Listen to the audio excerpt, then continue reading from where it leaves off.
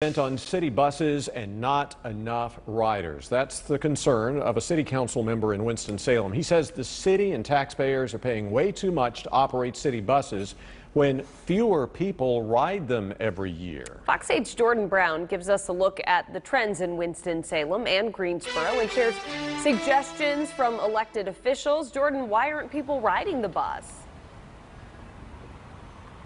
Well, Katie, I talked to several people here in downtown Winston-Salem, and they had a number of reasons for why they don't ride city buses. Some said the routes are too confusing, the schedules are inconsistent, and some even told me they don't feel completely safe on the bus. Now, one thing we know for sure is the pandemic caused a severe drop in ridership in both Winston-Salem and Greensboro. But now that we're entering a post-pandemic world, the numbers are not going up, and it's costing a lot of money.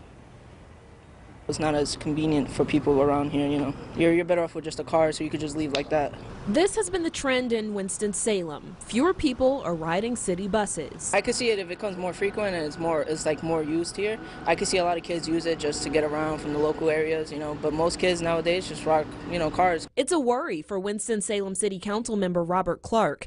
He thinks the taxpayers may be paying more than what's needed. I have been a critic of the bus system. I think there's something fundamentally flawed about it, and I will leave it at that. I wanted to mention at the meeting to emphasize to the city management that I think we need to be looking at it over the next 12 months, so in the next year's budget we can hopefully do some improvements. The numbers don't lie. Since 2012, 60% fewer people are riding Winston-Salem city buses, but the costs to operate them have gone up 40% more in that same time frame. You combine those, and on a per rider basis, it's up 340%.